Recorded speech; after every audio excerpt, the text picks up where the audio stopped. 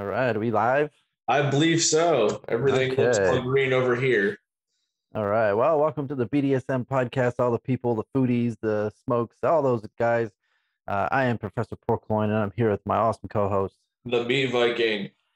And we are continuing our journey across the United States. And today we are getting to Hawaii. Yeah, buddy. I always think of Crank Yankers. You remember that show? I mean, I do, but that's not what comes to my mind when I think of Hawaii. Oh, I always think of Hawaii because the guy's like, I'm going to Hawaii. Yay. No, I never said I had a good thought that came into my mind when I said Hawaii, because I always think of Colt 45 and Two Zigzags. Now, if you know that song at all. Yeah. Met this chick from Hawaii. Yeah.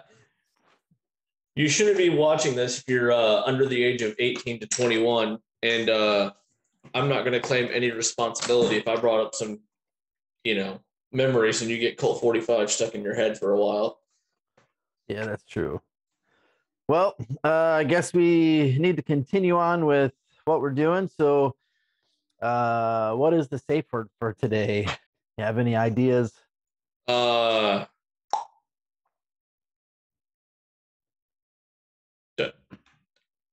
Dolphin. Dolphins. Okay, dolphins can work. Yeah. I mean, you kind of see them when you're out there, and if you're actually getting it on with someone, dolphins is something that you would not say. So yeah, okay. Cool. Well, you got anything in your cup today? Not in the cup, because I prefer this in the bottle. And in true Meat Viking fashion, today I'm going to slay a dragon. I've got good old dragon's milk. Oh shit, dragon's milk. Okay. Yeah, one of my favorite beers. Double bourbon barrel aged stout. Comes from Michigan, so it's relatively local here.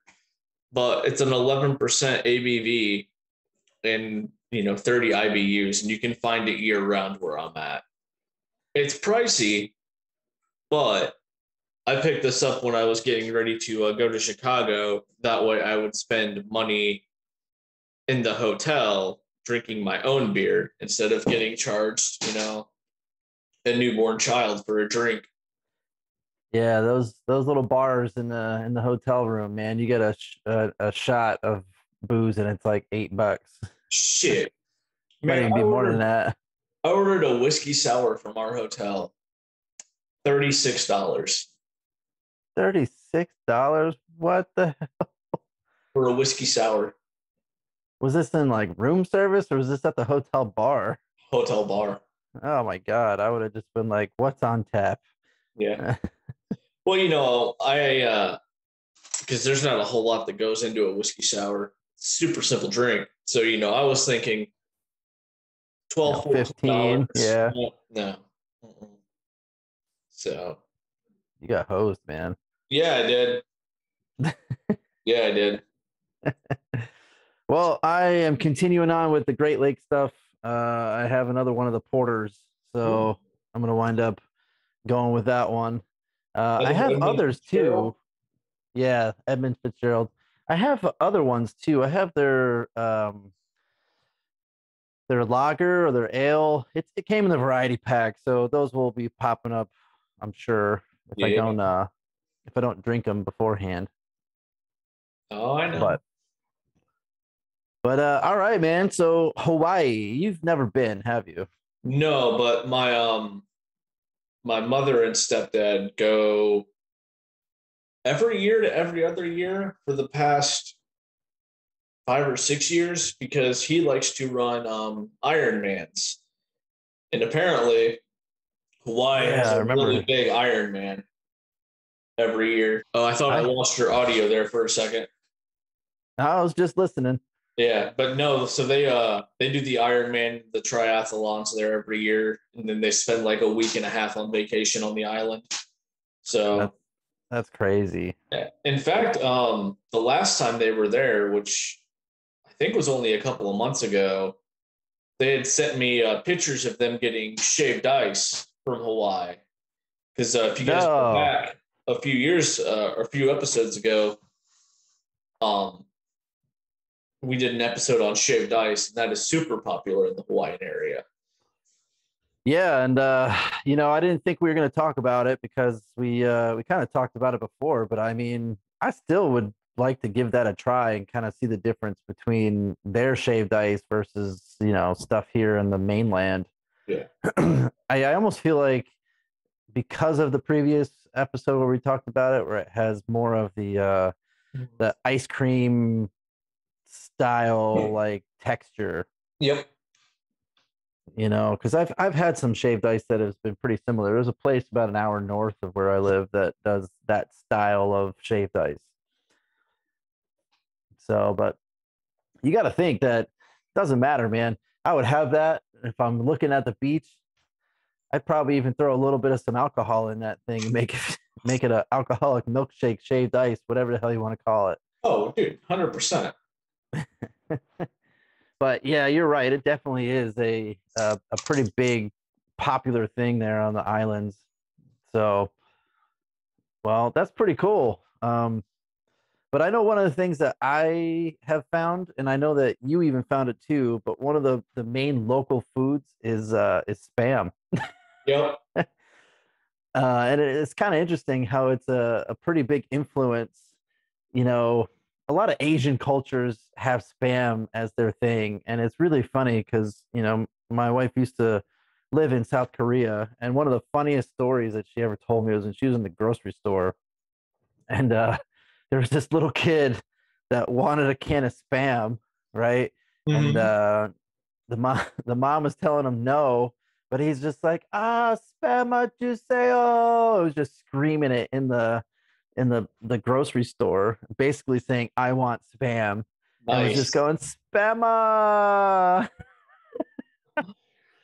But the history behind a lot of that, though, is the fact that it's, they were trying to find things for our soldiers.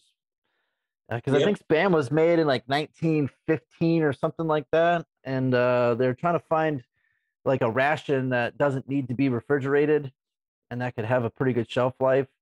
Mm-hmm. And essentially, while we were doing the whole war stuff, I mean, we basically sent all those over to our soldiers, and they kind of integrated into, that culture and just never left.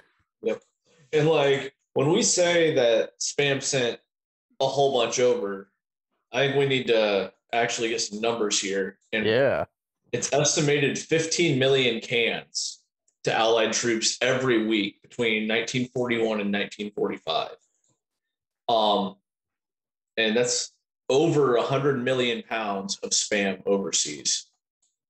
Though the name of Spam is shortened of spiced ham, the Army would actually refer to it as Special Army meat. And eventually these surpluses that they had ended up making it to native diets throughout the Pacific. And to this day, Hawaiians love Spam sashimi, which is a sushi style of Spam, served with rice, seaweed. They do a Spam fried rice, and then another popular one is Spam and eggs. Yeah, so the musubi though is kind of like, think of sushi. Yeah. But what they do is they cook the Spam, mm-hmm. right, to get a nice little crisp on each side. Yep. And then they basically roll it like a sushi roll, but it's square though, because they have the seaweed and everything, the nori, and you can either enjoy it. You can do it hot, or you can do it cold. I mean, I guess it depends. But they also have like a mayonnaise that they put on top of it too. So it's really interesting. I have not had one of those, but if I was in Hawaii or if I was somewhere, I would definitely give that a try just to say that I had it. Because I mean, Spam. When was the last time you had freaking Spam? It's been a minute. But it's been a minute for me too. Yeah. It's so popular in Hawaii, though, that they've nicknamed it the Hawaiian steak. So. Yeah, I mean, that just, oh God, everybody thinks Spam. I also think of, what the hell is the British comedy people? You know what I'm talking about. Man, once when I get it, I'll figure it out. It's got John Cleese. He's the search for the Holy Grail. Monty Python. There you go. Oh, okay. Took me a second. I figured it out, but they always had a thing where it was like spam, spam, spam, spam, spam. Oh, yeah, no. But yeah, I think that would actually be a pretty good thing to have. Mhm. The other thing that I found too, and I think I would want to try this, is called the Loco Moco, Okay. and it's basically something that you would probably want to have after drinking the night before, just because it's burger patties, usually two of them, and Hmm. they put brown gravy all over it. So they Ooh. let the gravy soak into the burger, and then it's served with rice too. So the rice kind of soaks up that, and then they put two eggs on top. And I feel like just eating that would be something that my drunk ass hungover self would need in the morning, just to get all that greasy soak up the alcohol style. Yeah. That reminds me of that diner you and I used to go to. Not the Chinese place, but the breakfast place. Yeah. And we got that it's like an open face omelet served in a bowl. Had like all sorts of stuff in it, but it was covered in gravy too. Yeah. Didn't they have stuff served in skillets too? So, every now and again, yeah. They had like Yeah. a mix of stuff. So But I definitely remember that. And I think this kind of goes along with it too, is just something that you would crave hmm just because it's got just all the greasy, the gravy and the hamburger patties, um, and the eggs. It's just something that I think I would feel a lot better eating afterwards. Now, if it was on the menu and I got done with like a hike, or if we were at the beach or something all day and it was the only thing there, I mean, I would just be like, okay, let's do this. Yep. But I feel like there's other foods going along on this island or the islands that would be way better to try after a hike or after, trying to surf and hitting my ass on the coral reef. Yeah. Well, and like to follow both surfing and having the need for a hangover cure, I think we should segue into one of the breweries that Hawaii has. Um, Okay. I decided to go with this one because I'm not the farthest point from Hawaii, but I can get this beer even where I'm from. It's from Kona Brewing Company. Have you ever seen any Kona Brewing? I have. Okay. Um, they they got a bunch of stuff. Light beer is not typically my thing. I'll admit this. Um, but they've got quite a selection. They've got everything from like pina colada styled drinks that are ale based, a Hmm. pineapple pilsner.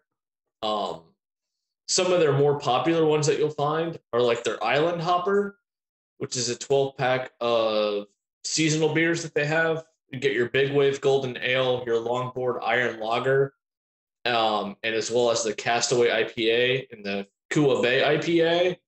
Or you can find the Wave Rider pack, um, which has your Big Wave Golden Ale, your Longboard Iron Lager, Kona Light Blonde Ale. Um, it's limited availability in the States and mainland, but this comes in cans where the other Island Hopper comes in bottles. So now I've had their Colada Cream Ale before. The only issue I had with it was it had like how do I describe this? You ever have coconut milk? Yes, I have. You know how it gives you like that weird mouth feel? Yeah. Yeah. It was like drinking that and then I'd get that mouth fill. And I was like, well, this is a little awkward. I wasn't expecting this. Um, but they got quite a bit to go through here. If you go with their website, you can also see that they have some seltzers now, which I don't think they had when I was looking up when I was looking for new beers to try. They've got their tropical punch, which has pineapple, orange, cherry, grape, and tangerine. Something that I would try is the starfruit lime, which is a very citrus forward heavy one. They have a strawberry guava and a passion fruit orange guava. So all sorts of nice little things in here. Granted, like I said earlier, I do not prefer light beers, but there's still some in here I would give a shot, if it was around. Yeah, that definitely sounds pretty good. Going off of your brewery stuff or your beer there, they also have a rum company. And my friend was actually in Hawaii, I don't know, maybe in March, just for her brother's wedding. And she brought back some from Hawaii. And then I actually saw it in the liquor store a couple weeks back going, oh, well, I guess you didn't really have to do that. You could have just bought it right down the road. But it's the Koloa Rum Company. And they started in 2009. So they're fairly new when it comes to rum. But they're trying to bring the spirit of aloha to the world. And I had their dark rum. And what they do is they take the rainwater from one of the local mountains and one of the mountain peaks, and they filter it. So they use underground aquifers. Like, how dope is that to say you're going to get some of the purest water and we're going to make that into rum? So, oh God, this would be going back probably about 15 episodes.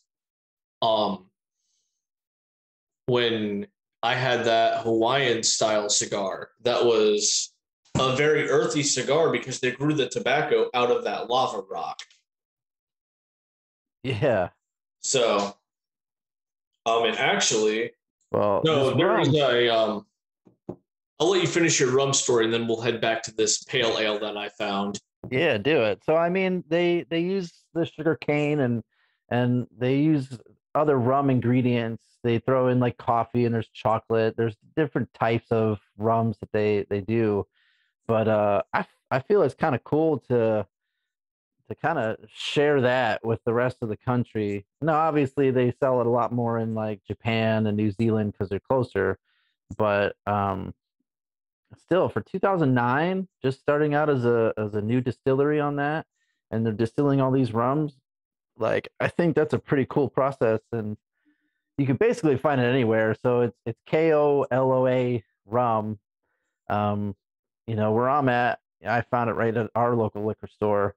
But it's got a pretty cool flavor to it. The one that I have isn't spiced, but I don't mind regular rum, but it still has a nice little flavor to it. So I would definitely say buy some bottles of that if you can. Mm-hmm. Yeah, and like, you've been on cruises before, right? Yeah, I've been on a few of them. So is it just me, or does it seem like the islands know how to make the rum? I think the islands know how to make the rum, man. Okay. So, because like, yeah, I could get behind that for sure. So, what's your beer, or what's the thing that you were gonna finish up on? So it's the Fire Rock Pale Ale. Again, you get this from Kona Brewing Company. Savor the smooth roasted flavor of Fire Rock, bright and lively, like the glowing lava that flows down Kailua, K-I-A, K-I-L-A-U-E-A. Yeah, I'm not sure how to pronounce that one. To hit the ocean's crushing waves, racing Hawaii. Yeah, we butchering all those words. It's all right. Yeah. So basically, where this is, it's the southern point of the Big Island of Hawaii. It's punctured by two active volcanoes. Eruptions from the East Rift Zone of this area keep expanding this like peninsula or this island out because when lava hits water, lava cools, lava make ground. And so it's kind of got like an inspiration from that. And it looks like where this is at, it's brewed on one of the volcanoes from, or it takes like hops from there or something. It's kind of a nice little interestingness. So, they would recommend getting into some like bitterness here. It's got 35 IBUs, 5.8 alcohol by volume. But it recommends to pair this with a variety of foods such as barbecue or nachos and pizza. So this would probably be like a good, if you were in Hawaii, like a good day drinker beer. Okay. Yeah. It might be too heavy for a day drinker, though. I don't know. We'll try it out. So I think we missed. If you're on vacation, who cares? Oh yeah, like I've seen realtor shows, bro. I cannot afford Hawaii. Like I know this. Like I will have to sell my organs on the black market for a down payment. So yeah, I've seen those shows too. Like a 900 square foot place is like 300,000. yeah, yeah. No, thank you. Yeah, but I'm not paying $300,000 for a 900 square foot house. So I think we have missed out on one of the main things of Hawaii, or we haven't even talked about it yet. Is the luau? Okay. You know, where they have the pig roast. It's true. So like luau's are a huge ceremonial thing anyway, but internet is being stupid. Yeah. So here's what I'm gonna do. Stop here. I'll get this shit edited and we'll just splice it again like I have been doing. All right, we are back for what, the third or fourth time of this garbage stuff. You know, I've got a lot of fingers, but I still can't count how many times it's screwed us today. Yeah, so Hawaii, you suck. But to all the foodies and the BDSM community that's listening to this, oh my God, we are sorry. But we're gonna finish this damn thing, and then we'll move on to the next one and hope that we don't have the same problems, or we might be doing it this way for a little bit longer until we can figure out what the hell to do. Yeah, and who knows, like we might become some of them YouTube channels where you get like a 10-minute video and then it's broken up by like 10 ads and you're like, what the fuck is this? Man, if we get ads, that'd be great. Not really, but I mean, it'd be great to get some money coming from it. But anyway, so Hawaii, I think when the Meat Viking decides to put all this stuff together and figures out what it is, we talked a lot about the poke. We talked a lot about the beer. There's some rum in there. But the thing that we were getting into before all this crap started happening was the luau. So, a little bit of a history lesson. The luau basically was used for some type of celebration, whether it was an anniversary or whether it was like a celebration of a war victory or any type of significant life event. They would definitely throw out a luau. And the original name for it was called the aha'ani, which I probably butchered the hell out of that, but it basically just meant gathering meal. So a luau is essentially something that is feasting on the traditional cuisine of Hawaii, and they have all the entertainment like fire breathers. You have the hula girls, and then any type of other drums or anything else with the music. So have you ever been to a luau before? Mm-mm. I've also never been to Hawaii though. So yeah, same. You've been to a luau before Hawaii? Like I've whatever would be a luau. If you want to consider a pig roast a luau, then sure. Oh yeah, then yeah. If going by those terms, yeah. But no, the pig roast I've been to is like garage band and like a bunch of rednecks, you know, like that pig roast is not an actual pig roast. That's some dude's old keg, and like you can still taste all the Budweiser in that. Well, with the traditional pig roast that's in Hawaii, you know, it has a bunch of different stuff in it, but pigs definitely centered the main dish of that. And essentially, what they do is they have a stove that they make underground, and they bury it, and they wrap it up in the leaves and let it sit for like 24 hours, and then they dig it up and carve it all off, and you got yourself a fresh pig that's juicy and ready to eat. Mm. There is something too about like anybody who's ever been to like a pig roast, even if it's the kind that I've been to, or an actual luau, but that pork just hits different. I know, right? So that's like pork is like the pork that you can cook every day, but like luau pork is like your grandma's secret recipe pork that nobody can recreate. True. So, Well, dropping some hard facts there. yeah. Um, there's a lot of other things that apparently with it too. From what I'm reading, from what I'm seeing in my research, is that there's pineapple, there's bananas, sweet potatoes, fish. So I find that to be kind of cool that it's just not centered around the pig, although the pig is the main thing, but they have a lot of other things, coconuts, you know. Mm-hmm. And the funny thing that I read, and it's not really funny, but it's kind of like the Guinness Book of World Records deal. The largest luau was in 1847, and this dude hosted a feast for over 1,000 people, and he had 271 pigs just for that luau.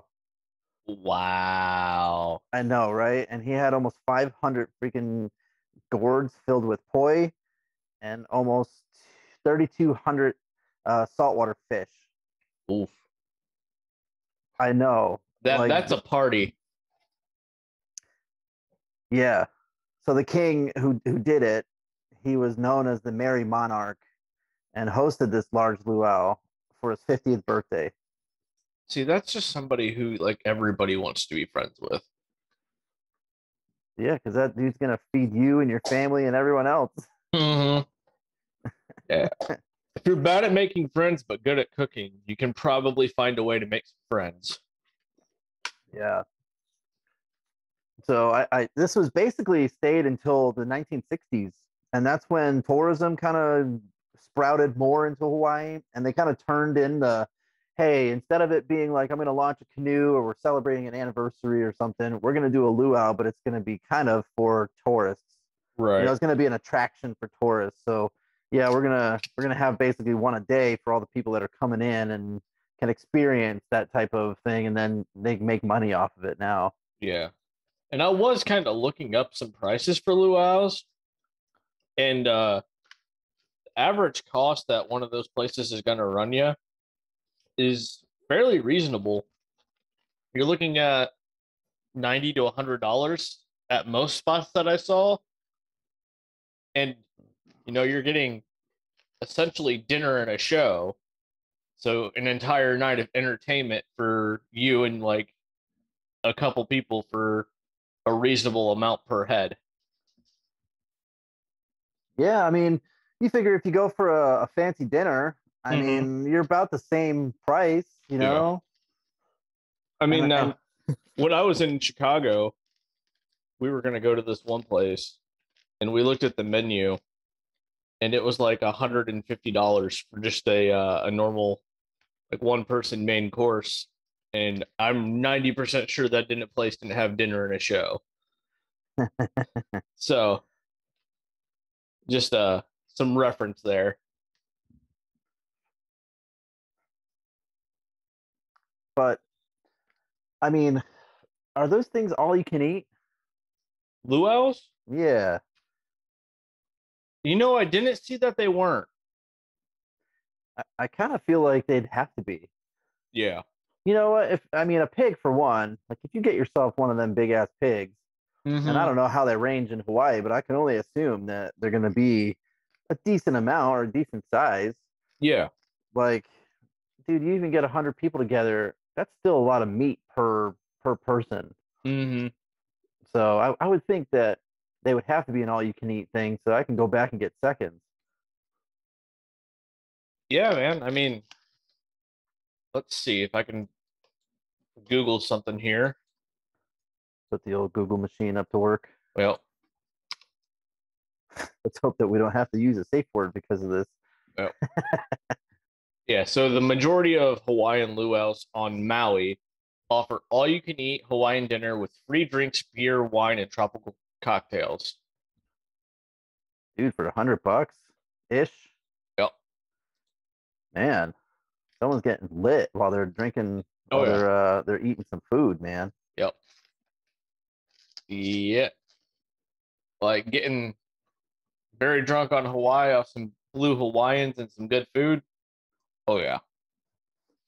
If anything, you can just puke on the beach. You'll be all right. Go feed the filter feeders in the ocean, why don't you? I mean, at that point, you're kind of cutting out the middleman for them, aren't you? Mm-hmm.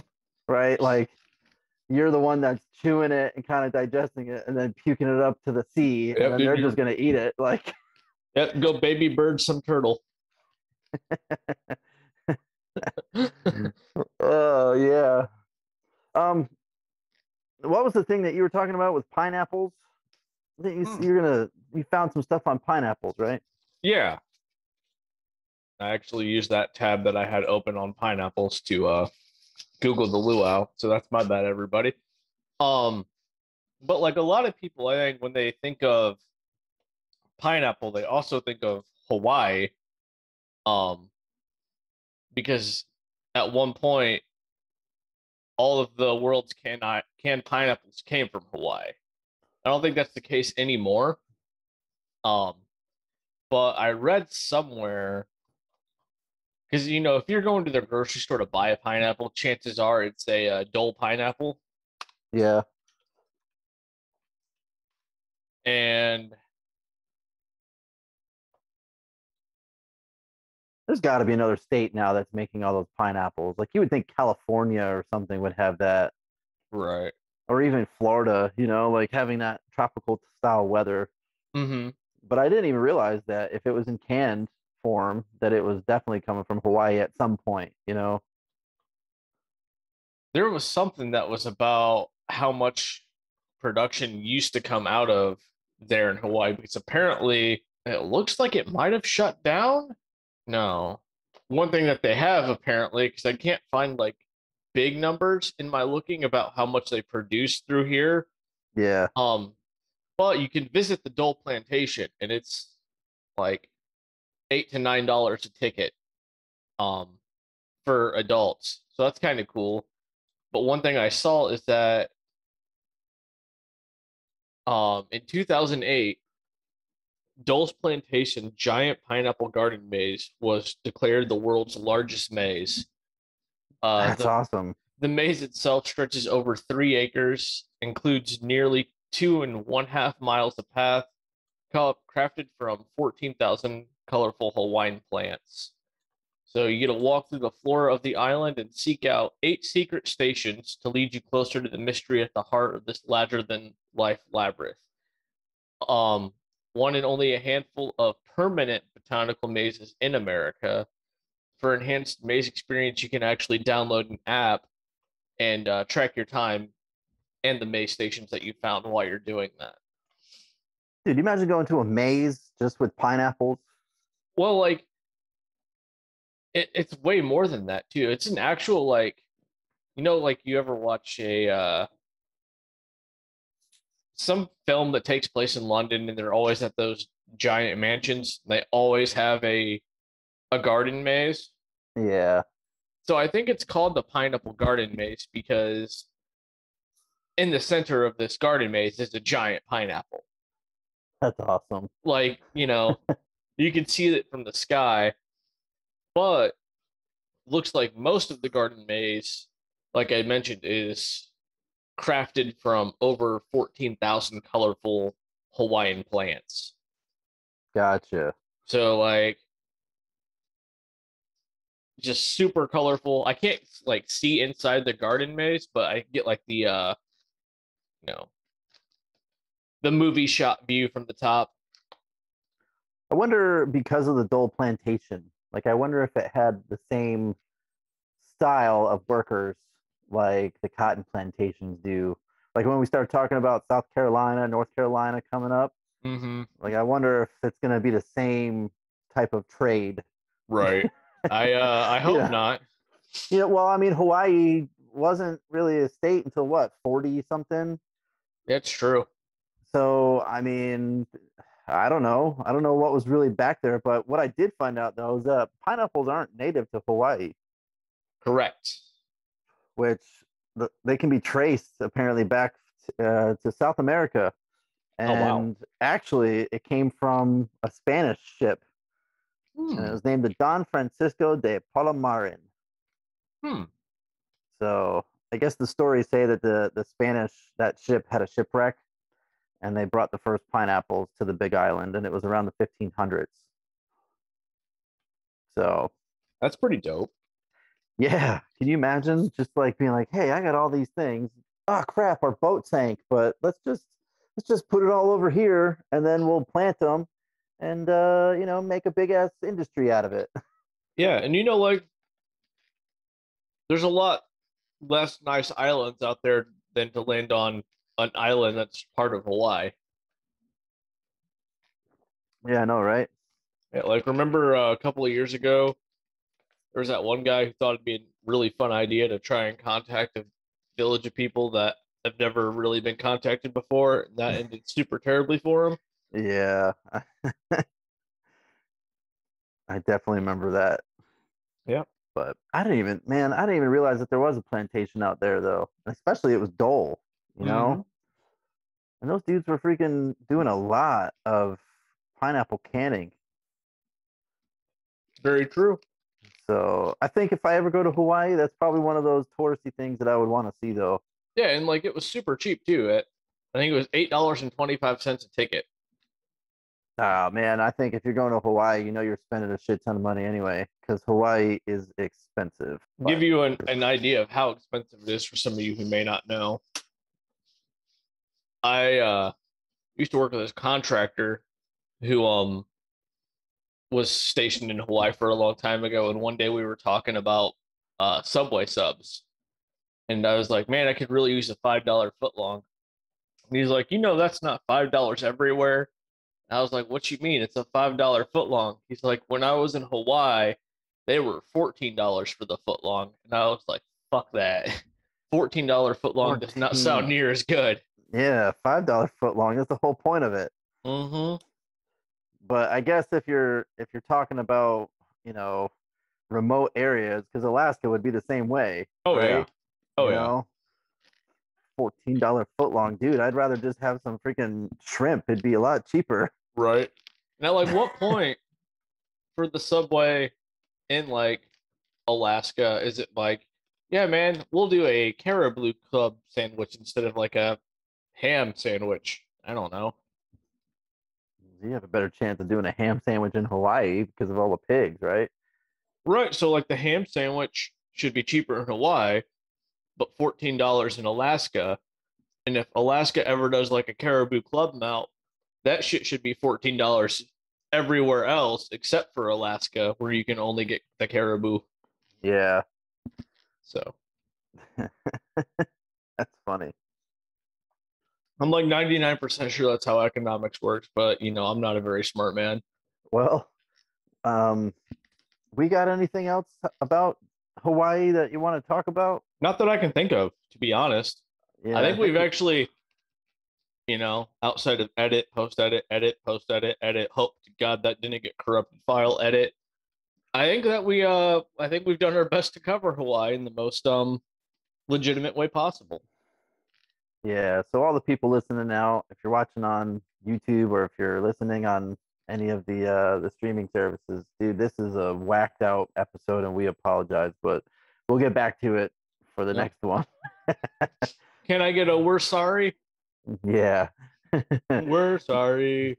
But well, foodies, the BDSM community here. I am Professor Porkloin, and we are going to be signing off for Hawaii finally. And I'm here with the awesome co-host, The Meat Viking. Sign off, and we will see you for the next date of